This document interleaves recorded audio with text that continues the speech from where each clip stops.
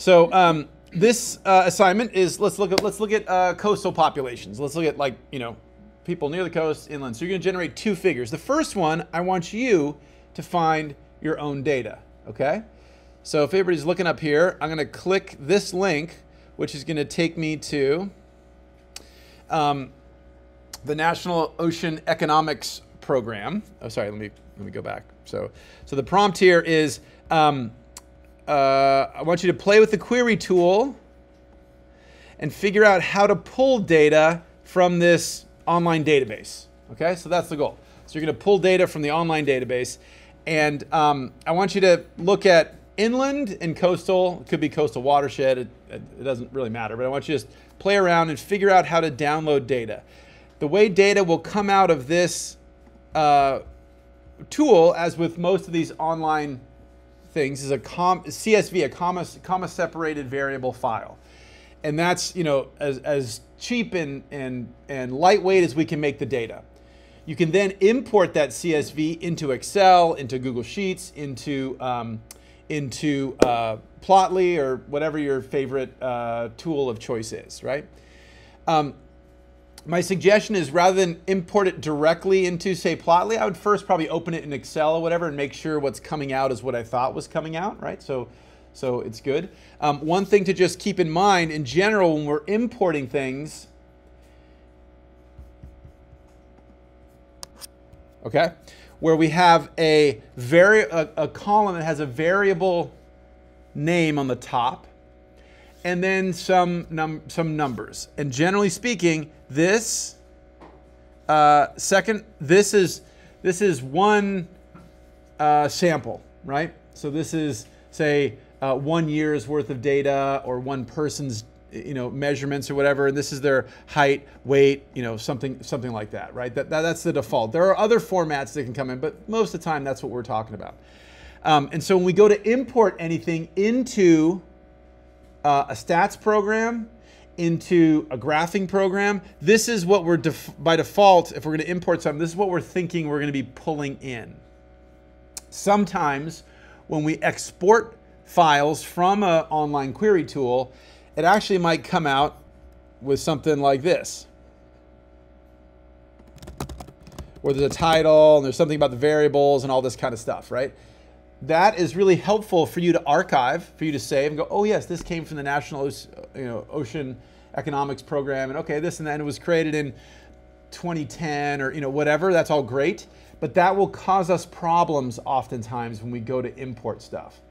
So again, the step is going to be, we're going to query, ask, find some data, download that data, open that data in Excel or Google Sheets, check it out. I would archive that. I would save that as a copy. So if I screw up, I always can go back to my master file. And then, but then I'm going to come in here and I'm going to select these guys, and I'm going to, or whatever the extra header is, whatever it is, and I'm going to delete that stuff, so that what I'm left with is a clean file to import. One, that'll ensure we don't get screwed up. But two, if we accidentally imported something like this with a letter in there, or a non-numeric, or a period symbol, oftentimes that'll corrupt the data file, and the program will consider row B all text-based responses. So it will not understand that 4 is bigger than 3. It will not understand that 6 is bigger than 3. It's just going to consider them all as if they're like Q and R and T and G and H and whatever, right? So to avoid all that, to avoid it thinking that, we're going to make sure that our data is clean and the variables are just numeric. Well, I should say, you might have, maybe you're doing hair color or something, and so maybe the variables are text-based. But in most cases, we're going to have we're going to have quantitative measurements of things. So we want to double check that. Does that make sense? So query, check the data. Data is good, then you can go ahead and import and do stuff. So for this exercise, it's very simple. But as we go forward in the semester, remember that, because forgetting that will get you frustrated and like, it's not working, I don't know why it's not graphing, because the programs don't necessarily tell you that it thinks something is a text. And so it might just give you fewer choices and you'll be spending an hour. I can't make it. Why is it not making, it's not, the program's broken. It's not letting me do a scatter plot. It's because it can't find something to do the scatter plot on. Molly? Should you clear those titles? No. So if I do this, if I select this and I manually, so the question was, is it okay? So Molly's question is, hey, if I have something like this and I import it, is that okay? Yes. By default, it'll recognize the first row as the header names. So generally, if you just import, you should be fine. But be careful of this. So if I try to manually do it, I go, oh my God, it's only like 15 cells. I don't need to take the time to import it. If I go like this, if I copy this whole thing and then go here and click this, then I will be screwed, right? So then it's going to paste the title in and think it's a variable. So if I wanted to do that, what I would do instead is I would not copy my title row. And then if I click here, then I'm all good. Then if I click here, I'm all good. And then I can just go here and manually type stuff in. If I import it though, it'll take care of that step for me. Cool? Okay. So with that, okay, so that's the first one. So the first one is to do a query, and the point here is just to spend a few minutes and play around.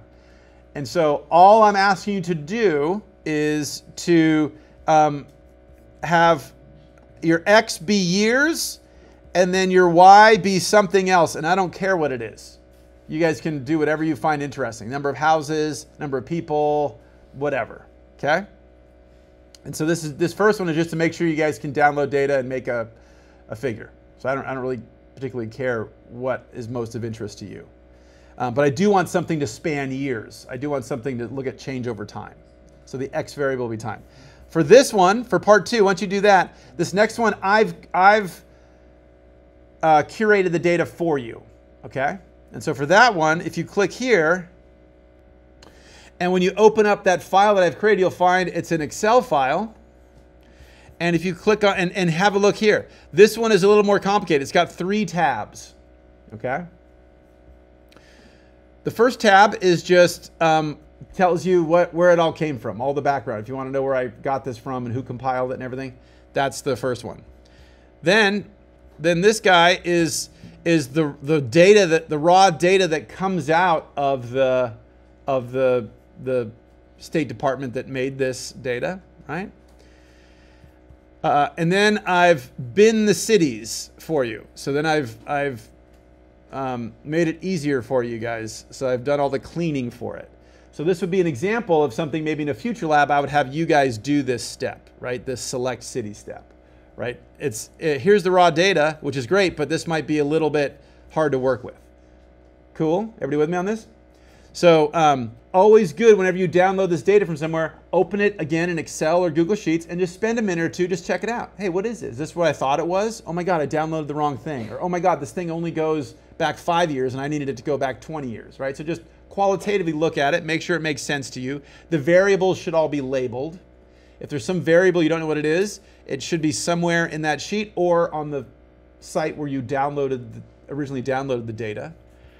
And then you're probably gonna have to do some level of cleaning or manipulate the data so it's in a nice form where we have year and all this and that. In this case, these are abbreviations for different cities: San Francisco, Arcata, Los Angeles, San Diego, Sacramento, Bakersfield, Fresno, and Merced.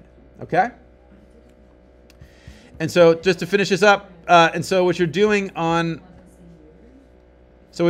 here is, hold on you guys, when's the last thing? Okay, so your first one is you're just making some data over time with the data you're gonna download of your own choosing.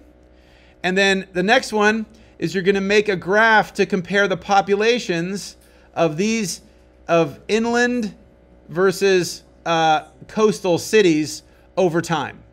So I wanna see how their populations have changed over time, okay?